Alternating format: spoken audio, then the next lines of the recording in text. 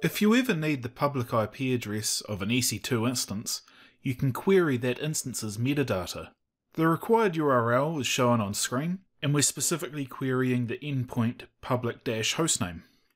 So we'll store that URL in a variable, and then we can use Invoke-RestMethod to query it. Note I'm specifying the use basic passing switch here, and that's for compatibility's sake if you wanted to run this on a server core installation that doesn't have Internet Explorer installed.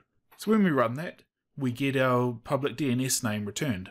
And I wanted to quickly show that this public DNS name isn't the host name of the server itself, so those two values are different. And if for whatever reason you find yourself in a position where you can't use Invoke-RestMethod, you can use Invoke-WebRequest as well. However, you do have to dig into the raw HTML content of it and split on new lines to end up with exactly the same output. So if I run that example, we get our public DNS name again.